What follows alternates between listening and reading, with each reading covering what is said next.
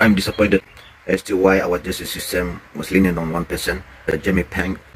And the same law should be applied to every people living in this country, regardless.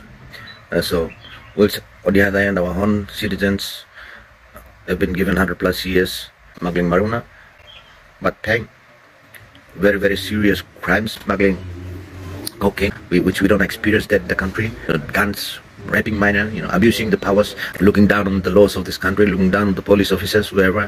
He didn't even give a shit to this country's law. Has been just given a golden pass to walk out. We are also confused of different headlines. Post Korea stated he has been kicked out. It's online stated, been banished. The immigration department came up with deportation. Is he going to recall back? Is he going to be given a green pass in? Those are the things that our laws of this country are so lenient or friendly to foreigners, while it's getting tougher on our very own citizens.